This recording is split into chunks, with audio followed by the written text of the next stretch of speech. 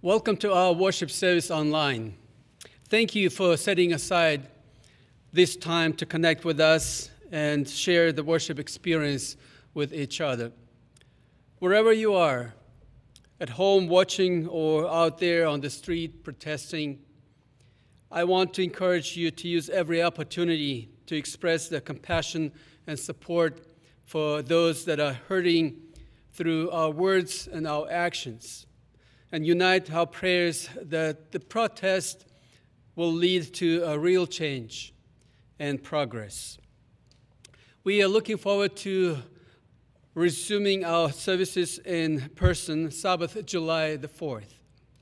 We are now in the preparation process and will communicate the detailed expectations with you soon. Those of you in vulnerable category are strongly advised to stay connected with us from your homes. Hopefully the time for all of us to join for in-person worship and fellowship will come soon. For now, please continue to watch us online, join the Bible study groups on Zoom, consider sharing your burdens and spending some time in prayer with others on a Zoom prayer session on Wednesdays at 6:30 p.m. The links are on our website, and also you'll find more information under this page. Later on, we will honor our graduates, but now we wish a happy birthday to Brett McDougall. Hi, Brett. Julia Wilson, celebrating her birthday today. Happy birthday, Julia. Mason Favreau, Corbin Ruley, Jeffrey Roach, I hope you're doing well. James Butler, say hi to Renee. David Cash, Elizabeth Castillo, Audrey Hunt, Cornell Cretoro.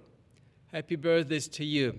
And a happy anniversary to Ed and Lisa Rader, Norm and Alice Farley, and Gary and Donnelly Strunk. Let us prepare our hearts for worship. Our opening hymn for church today is number 181, Does Jesus Care? We will sing verses 1 and 3. Please join me.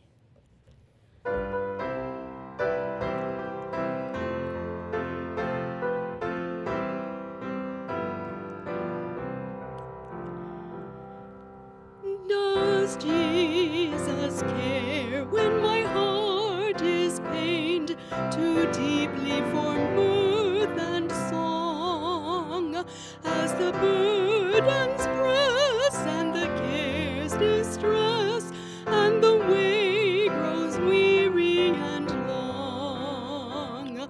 Oh yes, he cares, I know he cares. His heart is touched with my grief. When the days are weary, the long nights dreary, I know my Savior cares. Does Jesus care when I've said goodbye to those dearest on earth to me? And my sad heart aches till it nearly breaks. Is it aught to him does he see? Oh yes, he cares, I know he cares. His heart is touched with my grief.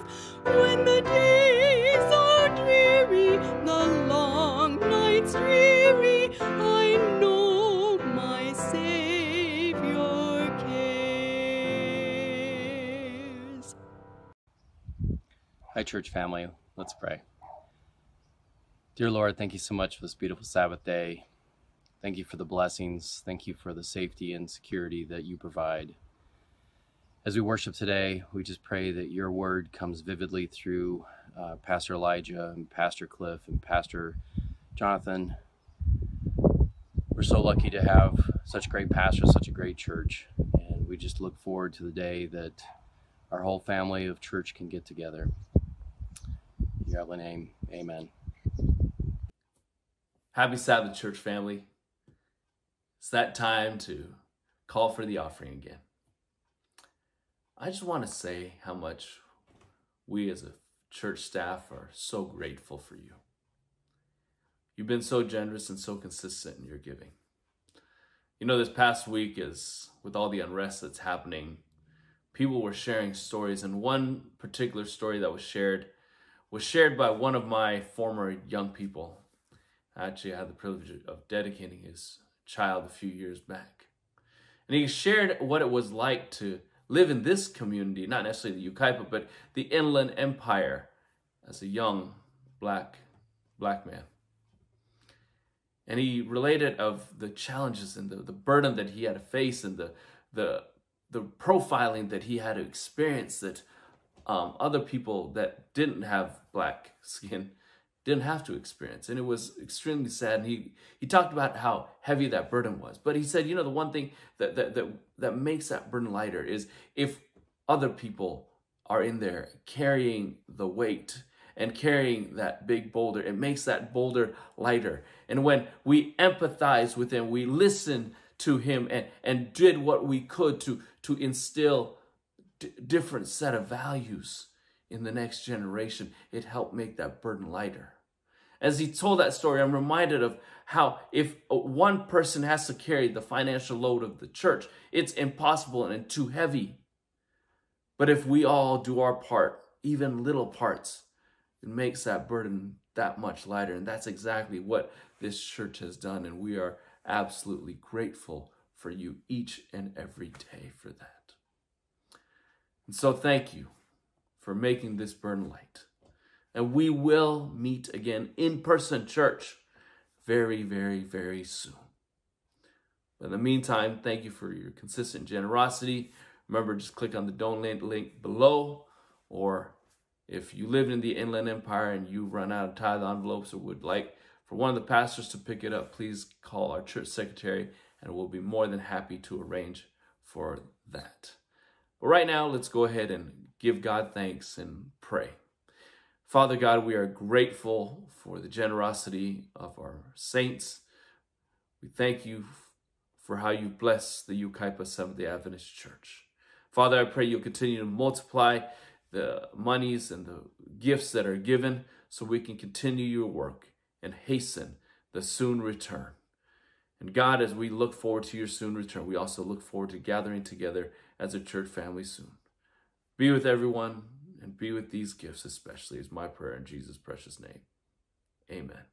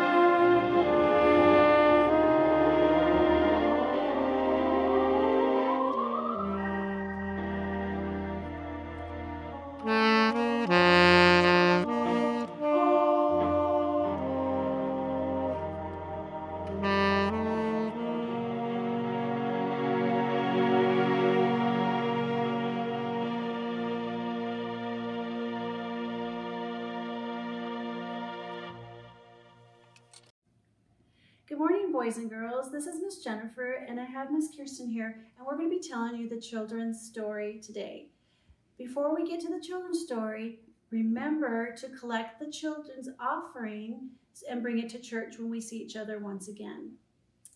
Today's children's story is about how we can be stronger together. And I have a lot of books here, and I need Kirsten to take the books for me. So, well, they're a lot. They're pretty heavy, so here you go. Can you get it by yourself? Yeah. Okay. Boys and girls, do you have a lot of books like this? Are you strong? Can you help with books? So, Kirsten, I need you to put them right there. Is it okay? You got it? Yeah, I got it. Okay. Okay. They're very... Okay. Good job, Kirsten. Thank you for helping me. This is something like following Jesus. It may feel easy at first, but over time, it can feel very heavy.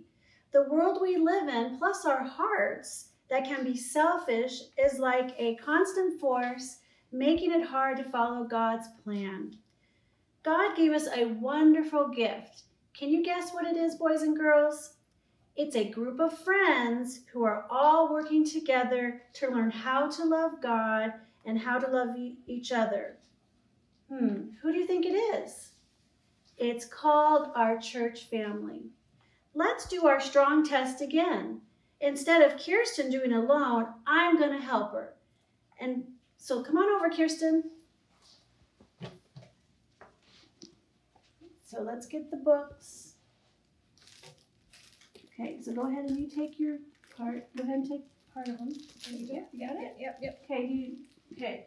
So instead of Kirsten doing the books all by herself, I'm helping her. I'm helping her with the heaviness of it. So it's best if we do it together and not all by ourselves. So boys and girls, before you leave, I'm going to read to you a Bible scripture in Hebrews, and it's in chapter 10, verses 24 and 25.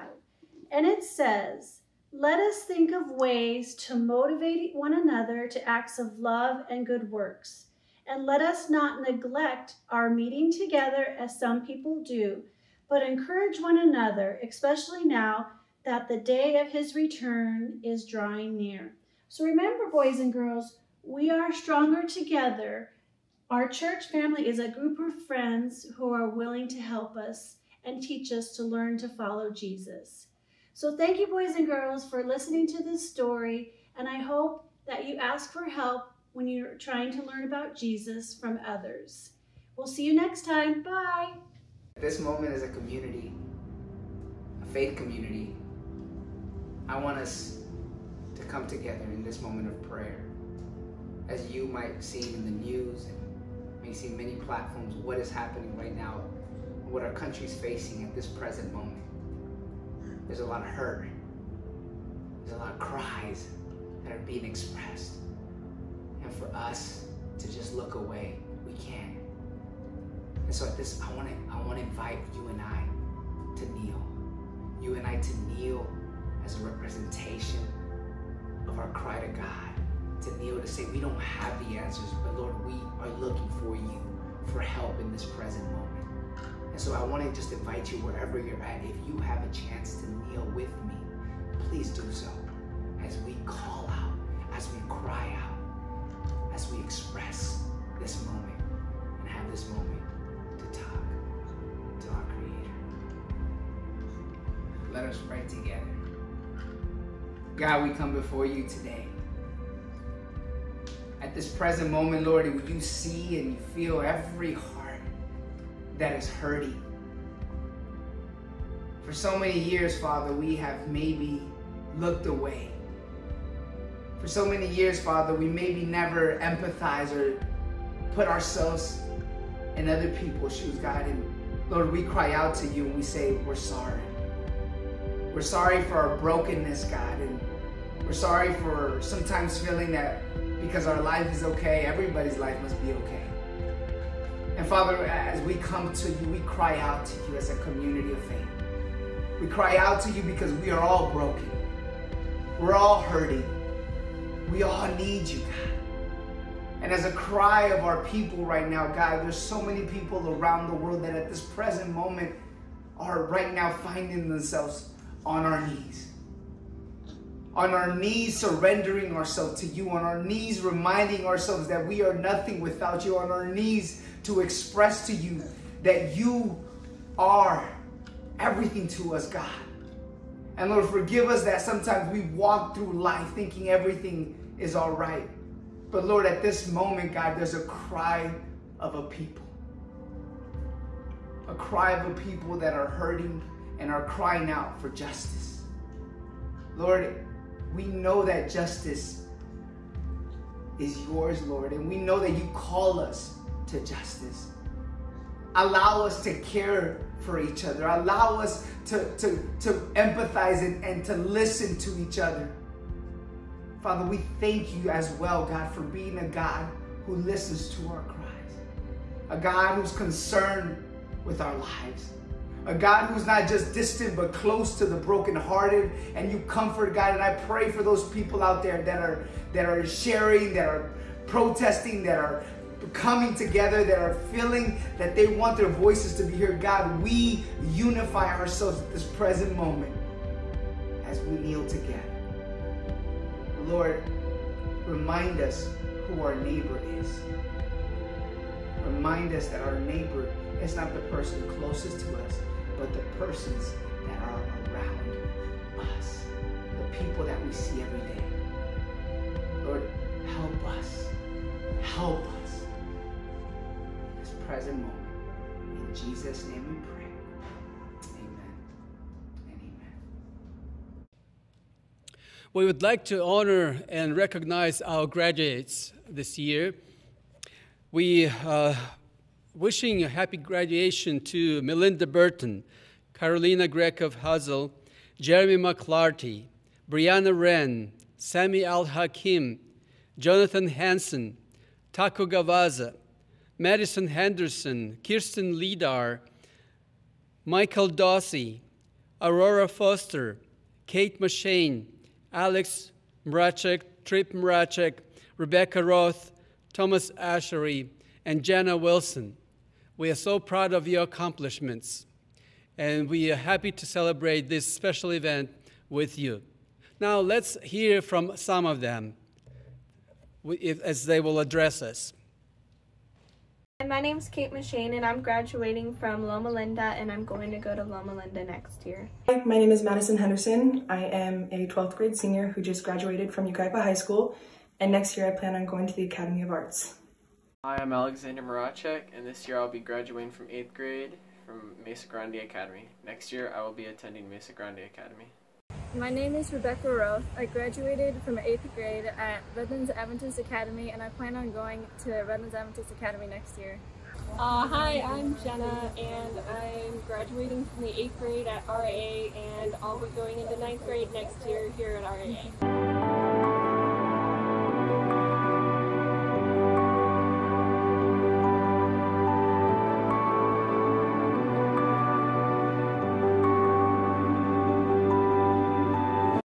Hello, my name is Jack Marachik, also known as Trip.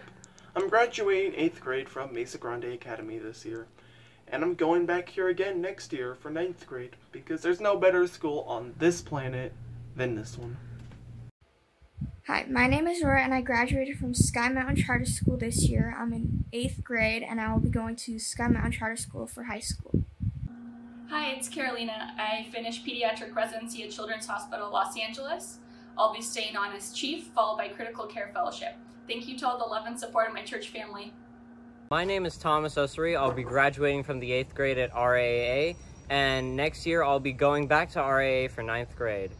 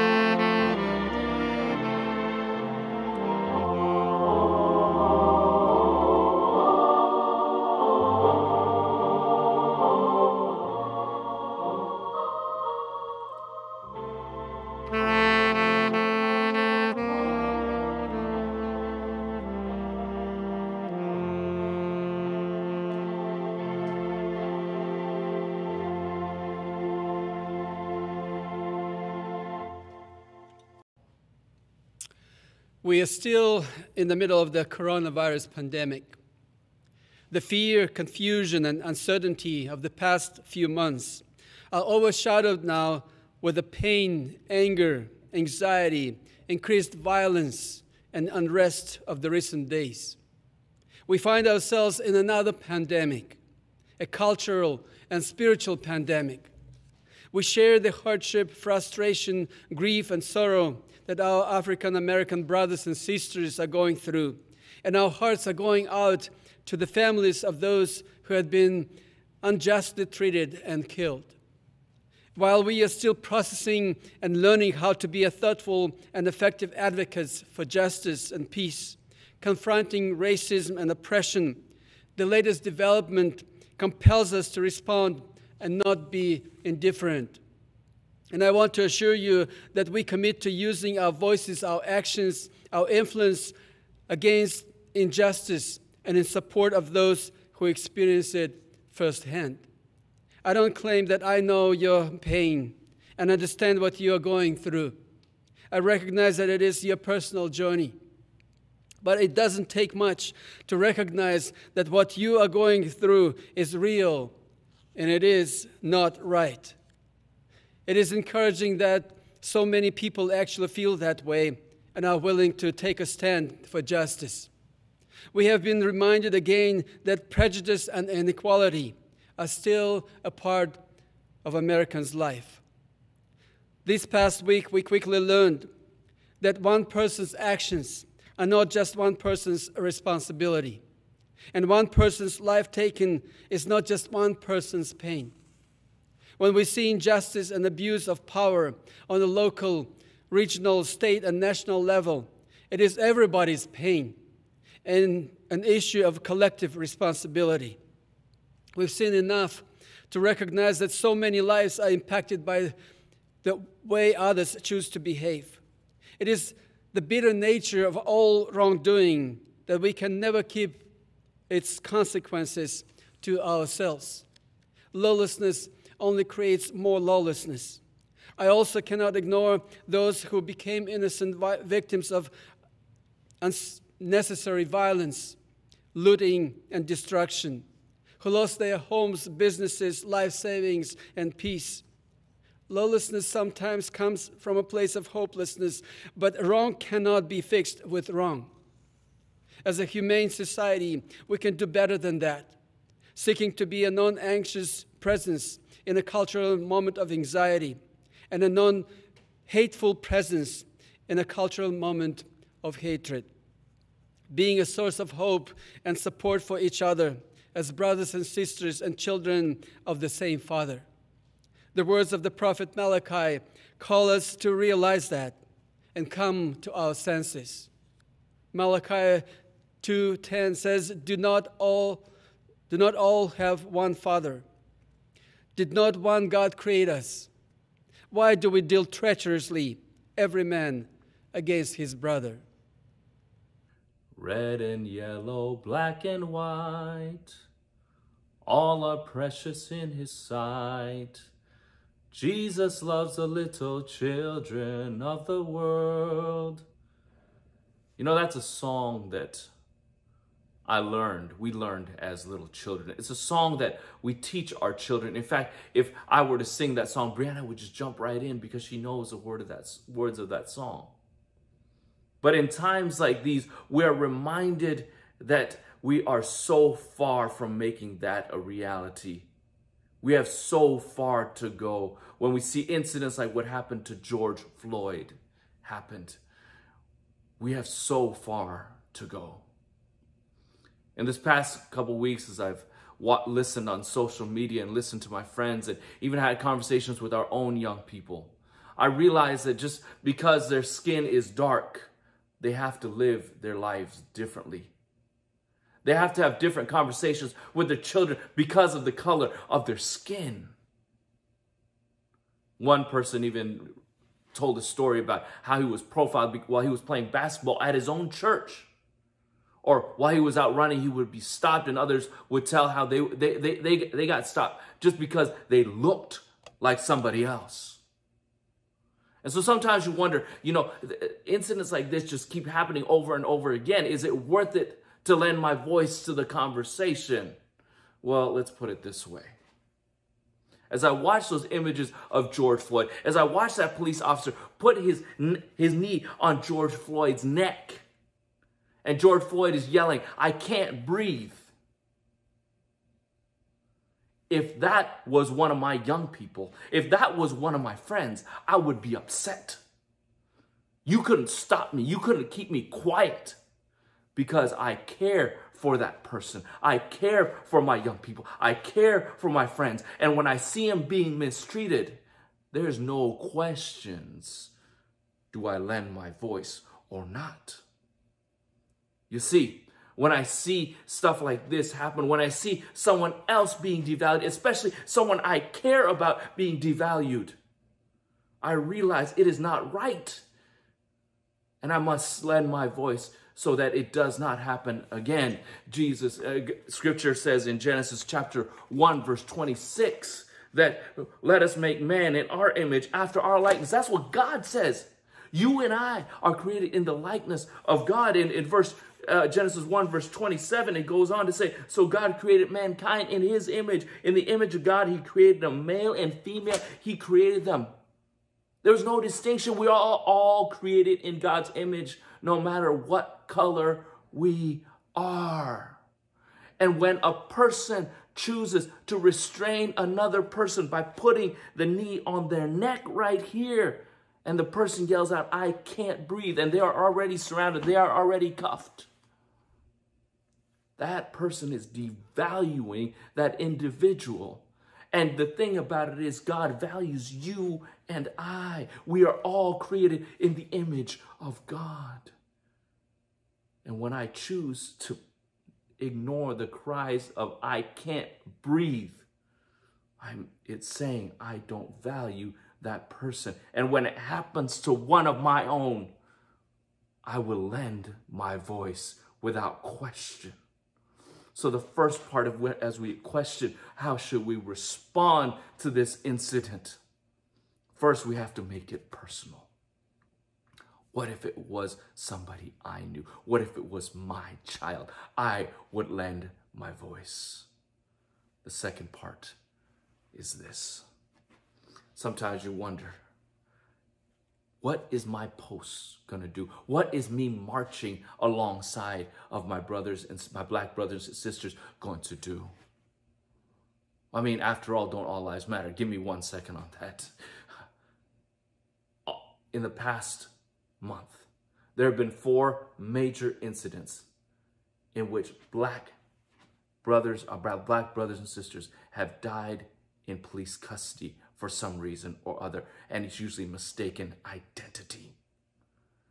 And if we say all lives matter and we say, why do we have to say Black Lives Matter? Because the thing about it is, when our black brothers and sisters see these images, it reminds them of other high-profile incidents that have already happened. But even at a personal level, they remember the time that they were profiled, that they were given mistaken identity, or maybe a time they had to deal with some issue like that, some unfair issue just because of the color of their skin. And that is a difficult burden to bear. If I must live differently, I must have different conversations with my children because of the color of my skin. That is a heavy burden to bear. You know, the thing about it is with my kids, I must have conversations with them. You must respect authority because that's the right thing to do. Because we follow Jesus, that's why we respect authority. But for our black brothers and sisters, it becomes a matter of life and death. And that is a heavy burden to bear. So when I post on social media, when I listen carefully, when I stand and I walk with my black brothers and sisters and protest of these wrong things that are happening, I am carrying their burdens. In Galatians 6 verse 2, I love this text, carry each other's burdens, and in this way you will fulfill the law of Christ. When I walk alongside my brothers and sisters, when I lend my listening ear, and to listen to understand, not give my opinion, I am helping make their burden lighter, not light. It is, I'm carrying that burden. And so when I walk alongside of them, it reminds them that I am not alone. And your presence can do so much wonders. It can give so much encouragement. That's why we are called to stand.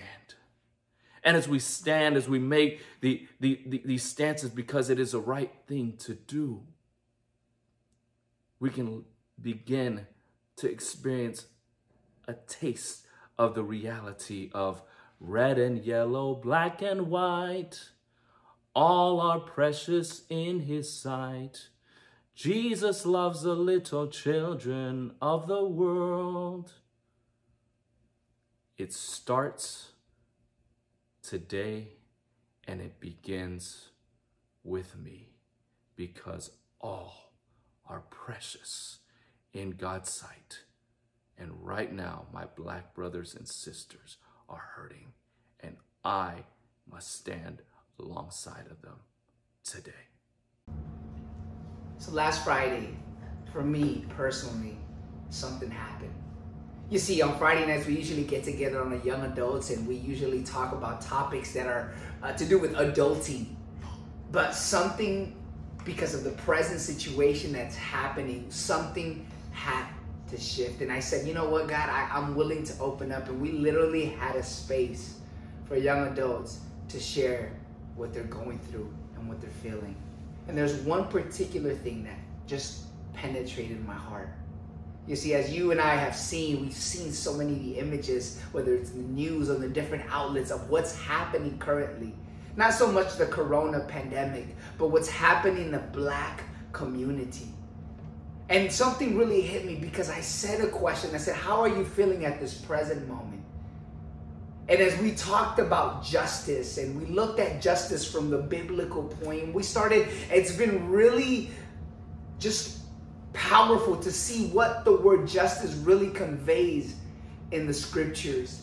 It was pretty much saying, how much do you care? How much do you care, Jonathan, about these people? And it's been really pressing on my heart, because after the conversation was over, this person called me back and crying, this young adult crying, knowing that she has a 2-year-old son, crying, said to me this. She said, I don't know if I haven't been able to sleep this last couple of days. The reality has been that I felt like George Floyd, as my son grows up, can be that person. And can be that person that literally this police brutality is able to just capture him, and he might be the next victim that this happens to. And this is a mother crying, can't sleep, thinking about this. And it got me thinking, just because now in this present moment, as you know, I'm a father, to see my son being racially discriminated for the color of their skin or their height or the way they look. And it's got me challenging, because for a couple moments, I've been looking at the story of the Good Samaritan. And I wanted to share this because it's been really challenging me. You guys all know the story, Luke chapter 10, verse 25 to 36. If you want to take a look, go ahead, Luke chapter 10. And this is what it says. See, there's this conversation, interaction between this religious expert leader and Jesus. And he says, what do I have to do to eternal life? And he says, well, you have to love the Lord with all your God, with all your mind and all your soul. And we're like, that's it. But love your neighbor as you love yourself. And he tried to justify it. He's actually, who is my neighbor? And it's interesting because I've asked myself, who is my neighbor? Maybe you're asking yourself, who is your neighbor? Or maybe you're saying, my neighbor is just the person across from me or the person from me. But as challenging as it is, Jesus here uses the analogy or the story of a Samaritan as his neighbor. You see, Jews and Samaritans disliked each other. And yet Jesus brings up a Samaritan person that we see the story say that the priest looked away, the Levite looked away, but the Samaritan looked into this person hurting heart. And he didn't just look, but he went to help. You see, I just want to challenge us in this season to lean into listening. To lean into listening to the people that feel that we haven't been maybe listening to them for so long. To lean into listening and understanding what is the pain and hurt that they're going through.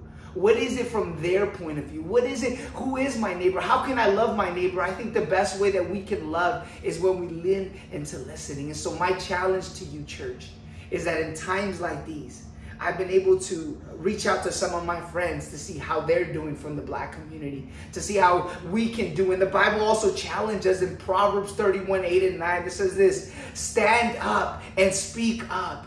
See, if there's something we can do is to stand up, to speak up, but we can't stand or speak if we don't understand the pain that these people have been enduring for so many years.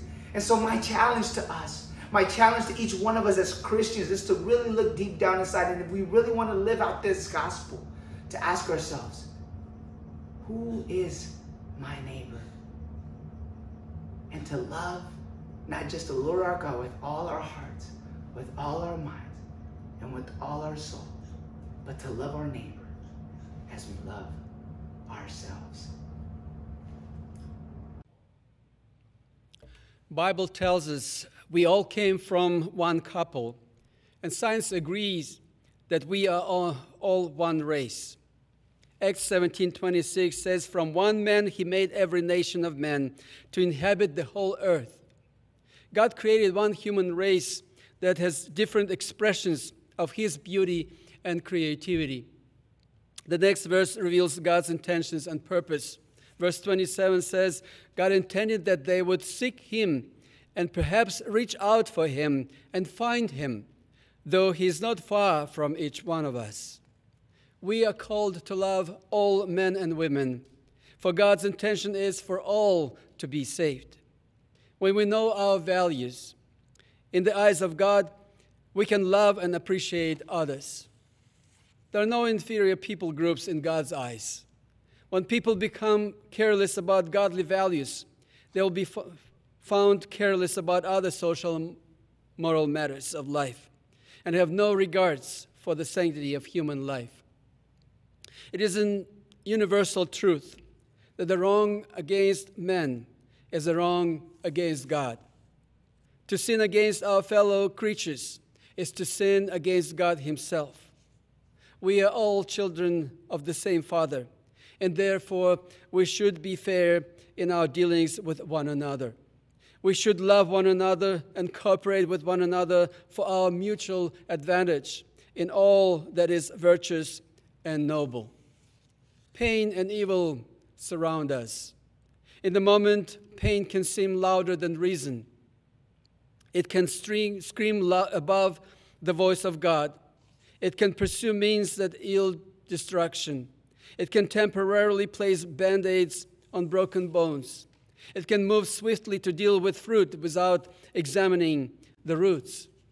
Disappointment, hopelessness, or even despair can lead to self-effort and self-reliance, drowning the reliance and trust in God. If we are not careful to guard our hearts, we can become reactionary rather than instruments of radical change. There are opportunities in adversity to rise to the occasion as an ambassador of positive change, or to be trapped by evil. An eye for an eye eventually makes the whole world blind.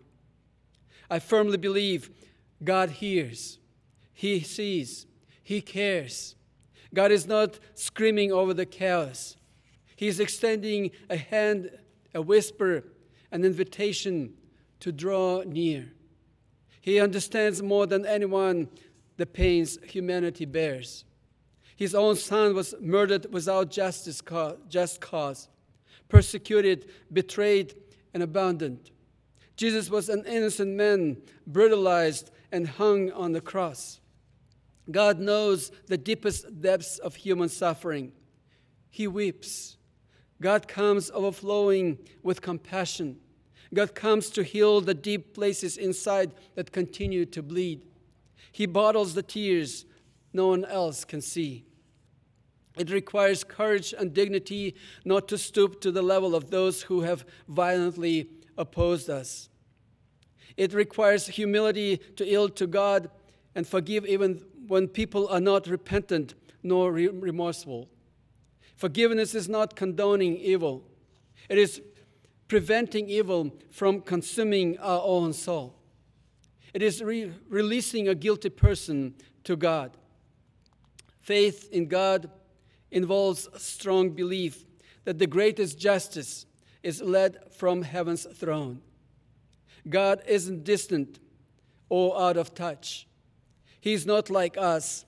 He's more engaged than people can imagine. To those of you who feel marginalized or vulnerable, you are loved by God. Hold your heads high in dignity, knowing that we are created in the image of God. Choose to yield to a kingdom that is higher, a king far greater, and to abide in the one who is true love. To rise above evil requires dignity, courage, and strong sense of identity. To listen to God and move in His ways of justice requires surrender to God and humility. As children of God, we fight with different weapons. We choose a higher way. We choose light over darkness, good over evil, and godly justice over ungodly paths of revenge. Let no man bring you so low as to hate him or to return evil for his evil. For darkness is never extinguished by darkness. It can only be expelled by light. May we abide in the light of God and shine. It is easy to turn a blind eye to things not personally impacted us or our community. Yet, I do not believe that is the way of Christ. I truly believe this can be the church's finest hour. We can rise in love, dignity, and defeat injustice God's way. We can demonstrate to the world who God is. The two greatest commandments, love the Lord your God with all your heart, and love your neighbor as yourself. If I treat my neighbor unjustly, the root of the matter must be within me. And if I don't love myself, the solution can be found in loving God, because He is love and the source of love. While the protests are important and can draw attention to a necessary change, the real change does not happen on the streets. The real change takes place in converted hearts, when we see each other as children of the Heavenly Father, created in His image, with liberty and justice for all. It starts with the change of a personal heart, followed by the change of the family, change of the community, and the rest of the world around us. We can't be indifferent to the events that are happening around us right now. We need to exercise all possible means to stand for what is right. However, we need to be realistic. The change that human efforts might bring are often partial, temporary, limited, and artificial. The real change comes with the kingdom of God, when His will is established on earth as it is in heaven. He alone can restore the order in human life. We are looking forward to the day when Jesus comes to make things right. Until then, I pray that the actions of some will not cause others to generalize or ignore them because it does not directly affect them. I pray that love will prevail in our hearts and in the hearts of others. And out of kindness, we will accept our differences as an acknowledgement that we are the children of one Father, created in His image. Look at Jesus. Stay connected to Jesus. Give yourself and others lots of love, compassion, mercy, and grace. Life is challenging enough. No more bodies on the ground. No more cities burned. Love like Jesus. Live like Jesus lived. Act like Jesus acted. Let's sing our closing hymn, number 529, Under His Wings. And we will sing verses 1 and 2.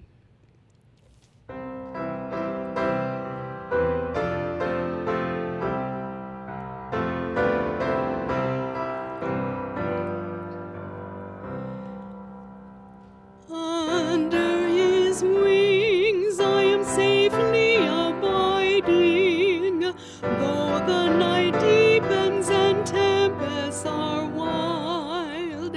Still I can trust Him, I know He will keep me.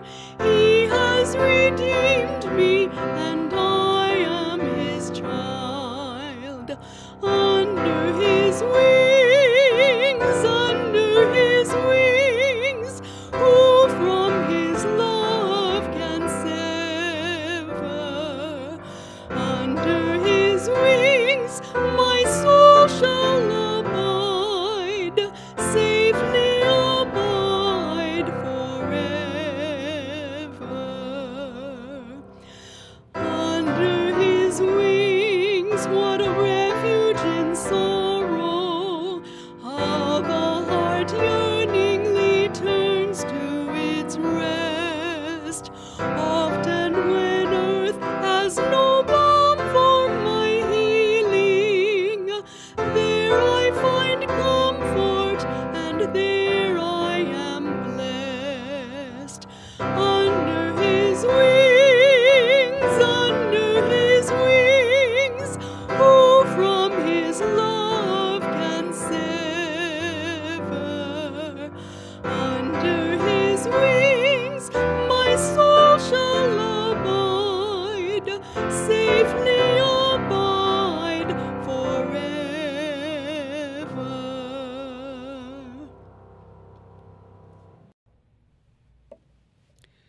Lord, forgive us for the sins of insecurity, pride, and racism. You created one race, human. You love every single person on this planet. Help us to view others from your perspective. Help us to love our neighbor as we love ourselves. Heal the wounds of those who are suffering from any form of oppression and injustice. Guide the minds of those who are in the position of authority to ensure fair treatment. Eradicate the plagues of the deep roots of fear, pride, insecurity, and injustice in our country and in the world. Please forgive us and bring the real change into our hearts and into our lives, into this world. We pray in Jesus' name. Amen.